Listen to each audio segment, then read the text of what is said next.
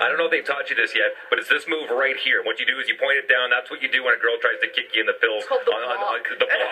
Rita says it's called the block. So right down there, like if you're in in school on the playground. Is that true? Well, I don't know why you needed to get kicked so many times in the pills that it comes up, but I think I'm okay. Usually, there is a self-defense aspect. There is a class you can take in self-defense. So specifically for shots to the.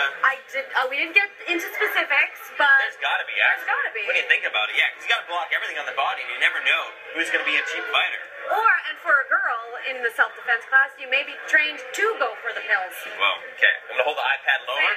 Just do a little bit of this is like a protective defensive pose for the iPad. So yeah, we're hanging out with the students and the sensei here. Whoa, there's some stuff going on.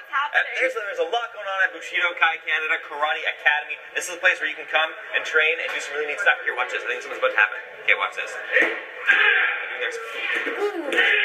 So, are we going to make you do that later? Well, that's what I said that I was going to do, but now seeing it in action, I feel like this could be a major I feel pretty good about it. Yeah, so that was Sensei Mendoza, who we just saw doing the toss and throw there. So he's going to be showing us a couple of those moves a little bit later on today. We'll talk a little bit more about the classes you can take, whether you're looking to do something for fitness or whether you're looking to do something just different and fun for the new year, or you just want to yell.